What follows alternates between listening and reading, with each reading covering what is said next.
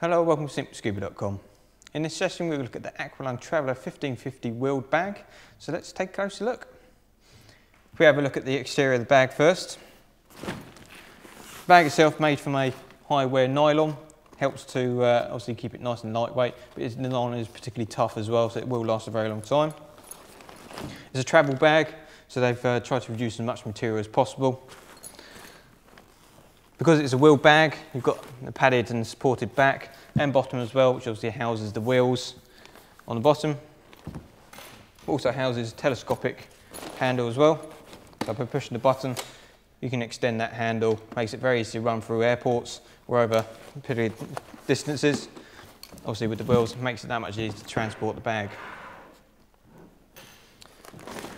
On the outside, got big grab handles, top and bottom.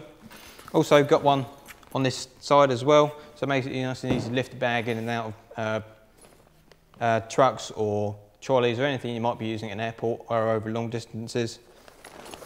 The main compartment is accessed by a big U-zip on the front, big toggles on there, nice big zip, makes it nice and easy to use, very smooth action as well. And then as you can see, big compartment inside, got compression straps as well, just quick release.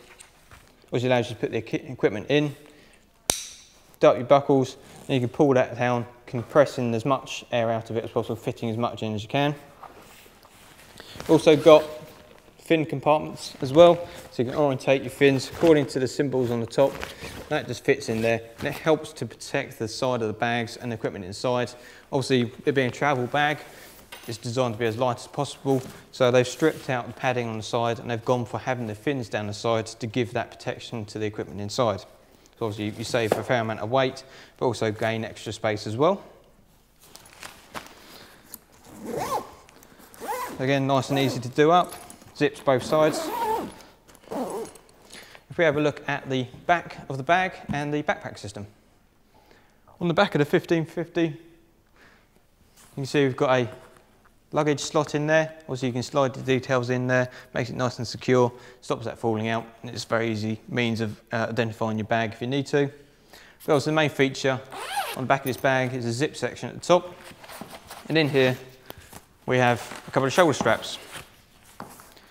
Nicely padded, so obviously not going to be uncomfortable to wear over a length of time. And down in these corners, if you just pull out these buckles here, you've got the rest of the shoulder strap, quick release obviously, adjustable, so you need to pull down the strap to your desired length, and that obviously locks into place as a quick release buckle does. Also you can make it longer as well, just by lifting it up and pulling it through.